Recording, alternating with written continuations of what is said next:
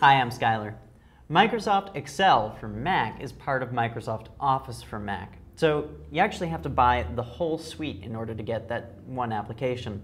That's one of the disadvantages, at least in my opinion, when you compare Microsoft Office to Pages, for example. However, Excel is more widely used in accounting, and you probably have a good reason for getting it. But you could, if you chose to, get Numbers from the App Store for $19.99.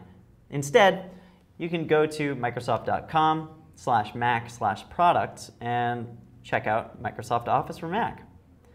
This will tell you all about it, and you can go to the download page and check out what's there. What you're looking for, though, is Buy Now. And you'll definitely want to look over the options and choose which one is right. They are definitely trying to get people to subscribe to Office now. That's the 365 package. Or you could just click Office for Mac Home and Student. Buy Now. If you want to get the Mac or Home and Business, you could, but you can just click No Thanks.